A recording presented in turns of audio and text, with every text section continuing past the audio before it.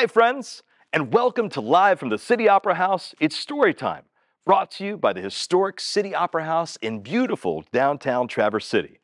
I'm your host, Ben Whiting, and on every episode of this show, we're going to have a great story read by a special guest and then have a fun activity that you can participate in right from your home or classroom, using common objects that you can find in your home or classroom. Each activity will have a theme that corresponds with that day's book. And the theme could be anything from science, technology, engineering, art, mathematics, and even local culture. Today's theme is creatures. Here in northern Michigan, we're lucky to be surrounded by nature, and we have a lot of different places we can explore it. And perhaps none is more famous than Sleeping Bear Dunes National Lakeshore, which is part of the National Park Service. Sleeping Bear Dunes is home to miles of sandy beaches, bluffs that tower 450 feet above Lake Michigan, lush forests, clear inland lakes, and a ton of flora and fauna, which is a fancy scientific way of saying plants and animals. In addition to these places, there's also an inland lighthouse, farmhouses that are over 100 years old, wetlands, miles of coastline, all providing a lot of places for a ton of different creatures to live. Today, we're going to be learning about creatures, objects, and places that all reside within Sleeping Bear Dunes National Lakeshore. And for today's activity, we're going to be creating a model of an animal that disperses seeds and pollinates plants just like they do in nature. Now, the things you'll need for today's activity include various boxes, some foam blocks and balls, foam boards, pipe cleaner, fun fabric, masking tape, a bag of birdseed, and everyone's favorite, googly eyes. Now, if you don't have these objects readily available, that is okay. Go ahead and watch along as today's activity leader guides us through our project, and then you can come back and watch later when you have the objects at hand. And now, on to today's book. The special guest we have today helping us read the book is Mr. Scott Tucker. Mr. Tucker is superintendent for Sleeping Bear Dunes National Lakeshore, which is responsible for protecting animal habitats, preserving parkland, as well as protecting some cultural and historical sites within our region. The book he'll be reading today is Up North Alphabet. And with that, take it away, Mr. Tucker.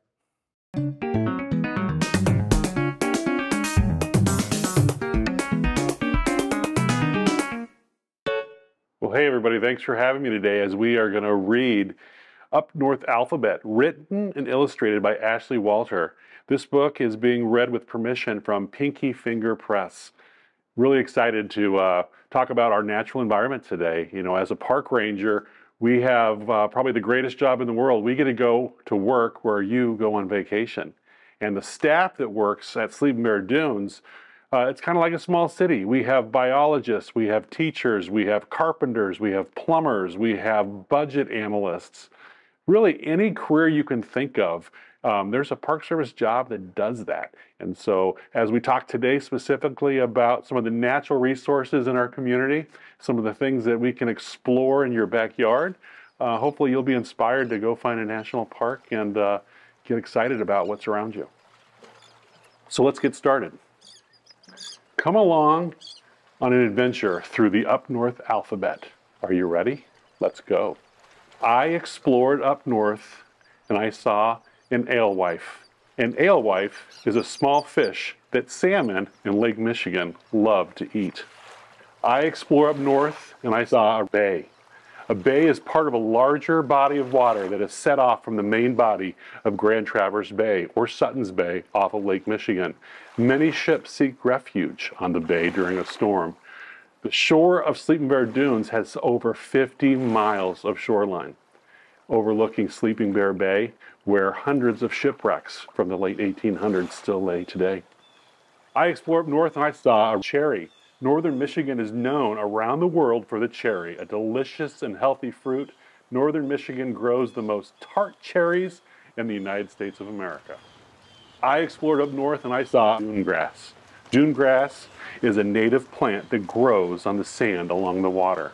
As I said before, 50 miles of beach line, all lined with dune grass that stabilizes the sand dunes and keeps them in place. I explored up north and I saw an elk. An elk is a kind of deer that likes to live together with other elk in a group. Elk is one thing you will not find in Sleeping Bear Dunes, but you will find them here in Michigan. I explored up north and I saw the 45th parallel. The 45th parallel marks the line around the Earth that is halfway between the equator and the North Pole. I explored up north and I saw a grayling. Grayling is a kind of salmon fish. I explored up north and I saw hops. Hops are the flower of a hop plant that grow up in strings. I explored up north and I saw an island. One of the most spectacular locations in Sleeping Bear Dunes are the North and South Manitou Islands, set off in the middle of Lake Michigan. An island is a piece of land that is completely surrounded by water. I explored up north and I saw a jack in the pulpit. A jack in the pulpit is a wildflower that blooms in spring. I explored up north and I saw a Kirkland's warbler. A Kirkland's warbler is a rare bird that nests in northern Michigan's jack pine forests. Jack pine forests sometimes grow after a fire. I explored up north and I saw Leland blue stones. Leland blue is a stone that can sometimes be found along Lake Michigan's shoreline. The stone is actually a byproduct of the iron ore smelting industry from the late 1800s. I explored up north and I saw a morel mushroom. People in northern Michigan like to look for morel mushrooms in the spring. Many people love to find them in the forest and cook them. If you come out to Sleeping Bear Dunes in the spring, you can actually collect mushrooms from the National Lakeshore. The secret is don't tell anyone where you found it, because they'll come back year after year. And once you have a mushroom spot, it's always a secret. I explored up north and I saw probably one of the most spectacular things, the northern lights. The aurora borealis, sometimes called the northern lights, is a spectacular natural light display in the northern sky. I explored up north and I saw an otter. Northern American river otters live along the coast and waterways of northern Michigan. My family saw a river otter just a couple months ago down at Esh Beach. I explored up north and I saw a Petoskey stone. The Petoskey stone is Michigan State stone. It is fossilized coral from millions of years ago. If you're walking the beach as a sleeping bear, there's a good chance you'll come across a Petoskey stone. But one of the things we do as the National Park Service is we protect the natural environment for future generations. So if you do find a Petoskey stone in Sleeping Bear, we ask you to leave it where you found it. Only take a picture, leave some footprints, and leave that adventure for someone else to follow behind you. And then as you explore more, I explored up north and I saw a quill box. Porcupine quill boxes are beautifully crafted by Native Americans. The first wildlife my family saw when we hiked in Sleeping Bear Dunes was a porcupine climbing a tree near the Treat Farm.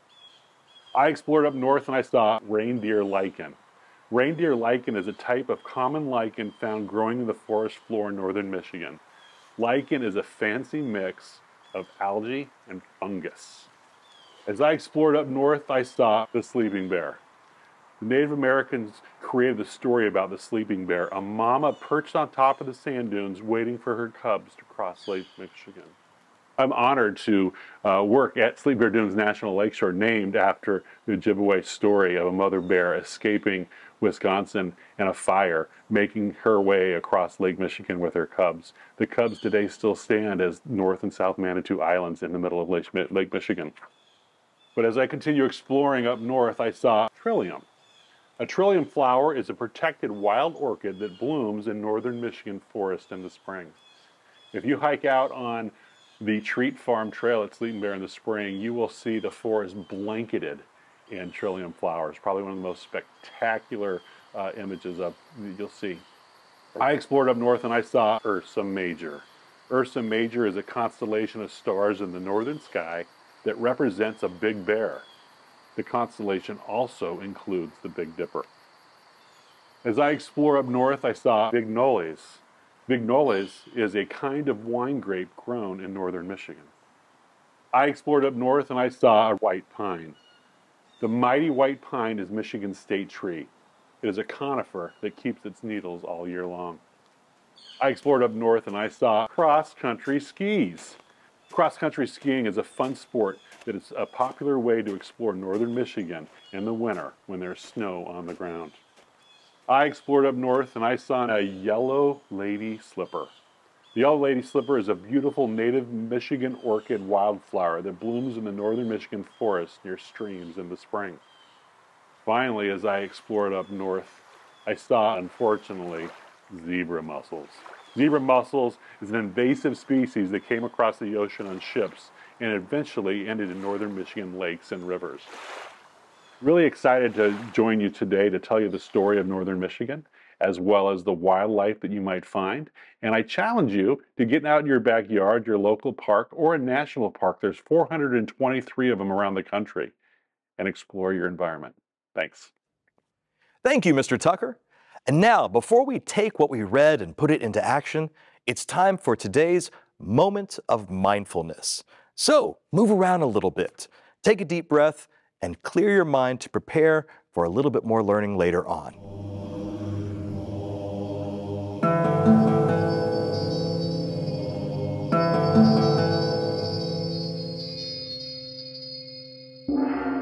Hello, everyone. I would like to teach you a very special technique today. It's a relaxation technique that I was taught by my instructor. So sometimes life can get us a little bit frustrated, and we can get that bubble up. Yeah, I know you know what I'm talking about, where you start to get frustrated and angry. And that time, when your body is telling you that, I have a great technique for you, and it's super cool. It's called black belt breathing. So when you start to feel frustrated or overwhelmed and life is getting big, maybe you have a lot of homework, maybe somebody's not treating you very nicely, and you start to get angry, find a spot where you can be by yourself. And you're going to go down to your knees like this. Take your hands and bring them like this with your palms up. Pull your elbows back. You're going to take a deep breath in. And when you exhale, push your hands forward, turning them and crossing them just like a master. Inhale and exhale. Just like that. We do it 5 times. And exhale. You're giving your body oxygen, which helps your muscles relax and helps you think clearly. Great. Let's do it one more time together. In and out. Excellent job. This black belt breathing can also be done while you're standing up. And really, at any time that you feel overwhelmed, frustrated, or angry, this is a great way to train your body and your mind to react appropriately with kindness, courtesy, and respect. Well done, everyone.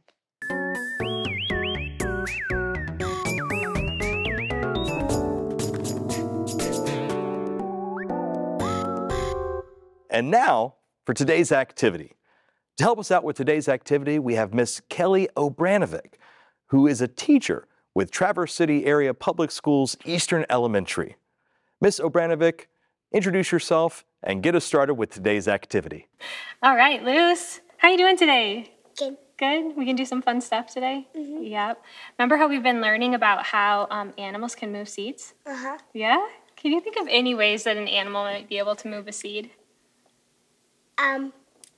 Maybe like any small animal, and like a squirrel or any of those, or a chipmunk, any of those small animals, could find a seed and grab it, find a dog, make a promise with it, and then their dog will dig a big hole, and then the squirrel will stick the seeds into the hole, and then the dog will cover back up, and then it might rain, and there's a flower. Yeah, so maybe animals might form a friendship, and together they work together to plant a seed. Yes. Could that happen? Yeah, It could happen. It probably could happen. What's another way that an animal might move a seed? If there was some animals around, and they all found seeds, and there was a lot of dogs. What about the ones that fly? Oh, What could those do? What about birds? They could find a seed, grab it, and then fly, drop it, and maybe. Yeah, so birds could carry seeds around either in their mouths or on their feathers, and then it drops, and then that seed could grow into a plant or a flower. And when kids kind of run, it will get buried, and it will rain, and there will be some flowers. Exactly. What about weather? Could weather ever move a seed? Like when there's a big windstorm, someone was gardening in that storm. The seeds could go everywhere, and then when the storm is over, it might rain, and they'll plant. They'll get buried, and that's how they're gonna get some plants. Oh my goodness, those are so many great ideas. Okay, we have a couple already. What about if we put them down on here so we don't forget them? And then we'll see if we can think of any more. Okay. Okay, so one of the ideas that we had was that a bird might come and carry it inside of its beak, right? Yes. So I'm going to draw a little bird here. And here's his head, and here's his beak. And he's flying along in the sky. And he has a little seed in there, right? And then that seed might drop into the ground. And then the rain comes, right? And then eventually a plant will grow. Whether it's a flower or maybe a vegetable or a fruit. Yeah? Okay. So we said that. We also said that there might be like a seed in a tree. Right? And then the wind comes. And what does it do? It blows them around. It blows the seed, and then it ends up in the ground, right? And it might grow into something else. Yeah. Yeah. What we're going to do is we're going to use these ideas that we put together, and we're going to see if we can make an animal that could move seeds around with the stuff that we have. Yes. Do you have any ideas of what we could do? Let's make a sheep like this one. You want to make a sheep like that one? Yes. Do you think we can get seeds to attach to its body? Yeah. With all these little seeds. Yeah, let's give it a try. Okay, so let's show everybody what we have to work with. So we have some seeds in our tray, right? We have some what else do we have? Fluffy, soft stuff. Fluffy, soft stuff. What else do we have? These. What are those? Do you know? No. That's Velcro, right? And so Velcro is really sticky, like an animal's body or fur might be. We have scissors. What do we have here? Some paper and confetti that me and my sister cut it out. That's all ready to go, right? And what's in there? Googly eyes. Googly eyes. We might need that for the animal's eyes. Yep, and we have some paper towel rolls, right? Yes. We could use this for their body. Yeah. Yep, and we have some pipe cleaners we might be able to use for the legs, for the arms. Yes. And we have a little bit of string if we need it, right? So and some glue. And we have glue, yep, in case we need to attach something. So what do you think we should start with first? Let's start making the sheep. You want to start making the sheep? Okay, so what are we going to use this part for? The body. The body. Okay, so we're going to use this as our sheep's body. So you just keep cutting. You might want to take, and we'll do it just a couple layers at a time. So we'll go like this. Yep. And then look at, when we did that, it gave us 2 pieces. So we can actually use both these pieces to start and wrap it around our body. So we'll wrap it around like this, and we'll need some glue to attach it. Yes. Okay, so why don't you hold this, and I'll put the glue on, okay? Okay. All right. So we're going to put glue all around our body like this so that we can make our animal. Yes, because we don't want to And then you can start to cover it. With some of this fur. Yeah, sheep fur. Sheep fur. Okay, so we have a sheep body. Now what do we need? Let's start adding this stuff. Okay, so the Velcro might just make it a little extra sticky, right? Yeah. Like an animal's fur might be. So these are actually stickers, so we can just put these right on here. Okay? Why don't you hold it up and show everybody what we have? Okay. Now we need to do the head or the legs. I think we could bend these into legs. So we're going to use pipe cleaners, and we're going to bend them into some legs, right? Oh, Yeah. can do And what we might do is actually just poke a little hole in here really carefully. You can cut just a little slit if we bend it in half. And then we can stick this inside of it and make a little legs. Perfect. Yeah, And I'll get this side ready while you bend those. So I'm just gonna cut a little slit in here so that we can sneak those legs inside the body. Can I help you? Yes. Okay. So you're gonna go like this and then bend it in half like this. Okay. And then we have 2 legs that we can stick inside the body. Yes, stick inside the baby. Perfect. Yes. This is so easy to do with stuff you just have at home, right? Yeah. Do we just grab all the stuff from our house? Yes. Okay, so now we have to give it a little bit of a face. Yes, and Okay. we also need some of that paper. So we're going to take 2 googly eyes. Yeah, 2. And then we're going to glue them onto the front, right? Yeah, but how are we going to make the face if there's no something that we can put a smile Oh on? my gosh, that's a good question. Let's be scientists. What could we do? We could use maybe one of those I could cut, you could draw a circle and then I can follow it and cut it out and then we can kind of like glue it right here. Okay. Draw the circle for her. The glue fell. Oh. I'll move the sheep away a little. Okay. And then you're going to cut that out? Yeah. Okay, you cut that out. And while you cut that out, how about I make some ears? Okay. Okay. I'm going to use this little pink paper and do some little pink ears. Some floppy ears. Yeah, fluffy. I might just cut that little edge. Okay, so I have 2 little ears, and you made the face, and we have eyes. I don't know which way to cut this because I can't cut this way or kind of this way. You know what, you're worried about the line? Yeah. We can just glue it this way so that we don't see the line. Oh, yeah, that's a good idea. Okay, so now we have our face, and we're just going to attach it to our body. So I'll put some glue on here. Okay. It's kind of hard because that one's really tricky. Yeah. Why is it tricky? Because it's really hard to squeeze Oh, yeah, you got to out. squeeze it nice and hard. Yep. Okay, then we're going to put it on here. I'll add the googly eyes. Okay. Can you add the glue, I'll please? do the glue, and she's going to do the googly eyes. Good teamwork. Yes. Really good team. Say teamwork makes the dream work. Yep. Well, you said it, so I don't have to say it. You're right. But we can always say it twice. Yeah, There we go. Teamwork makes the dream work. Okay, look at that. That one's up. They're upside down. It's looking good, isn't it? All right, now let's add the ears. now. Oh, let's turn them around so we don't see the pen. Okay, I'll glue them on. Okay, 1 ear, 1 ear. floppy. Turn it this way so everyone can see it. I'm turning the eyes around. Yeah? Okay, looks like a sheep to me. Let's add the smile. So we made our sheep, and now we have to see if this animal rolls around in this seed, is it going to attach to its fur? So be really gentle with it, and she's gonna roll it around in the tray of seeds and see what happens. She's having so much. So much fun. Let's get all the way around. Oops. Like a You probably little need some seed. time to dry. But oh my gosh, look at him. What does he have on him? Seeds. Seeds, right? I see some up here, here. and I see some over here, and he runs along. Yeah. Look what's falling off of my sheep.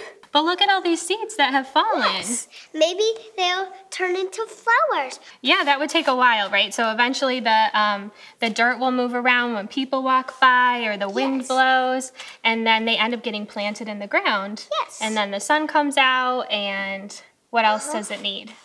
It needs some rain. Rain, yep. And then all those seeds that this sheep just moved around end up turning into Flowers. flowers or plants, right? Like this thing with all these things that animals might do to plant seeds. Yeah. And this one's different because there's not an animal in this picture. You're right. That's actually just something that might happen in nature. So we came up with lots of ways that animals might move seeds. Yes. And then we made our own model.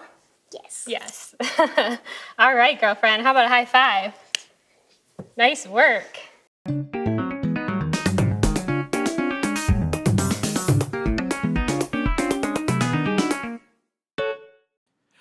Great work, everyone. Well, that is it for today's episode of Live from the City Opera House. It's story time. We hope you'll tune in next time, and remember, you can watch future and past episodes at tcaps247.com, on your local PBS station, and at michiganlearning.org. Thank you so much for tuning in, and until next time, this is your host, Ben Whiting, saying stay safe, have fun, and keep learning. Take care. This program is made possible in part by the Michigan Department of Education, the State of Michigan, Forefront Credit Union, the Schmidt Community Fund, the Les and Ann Biederman Foundation, the Olson Foundation, and viewers like you.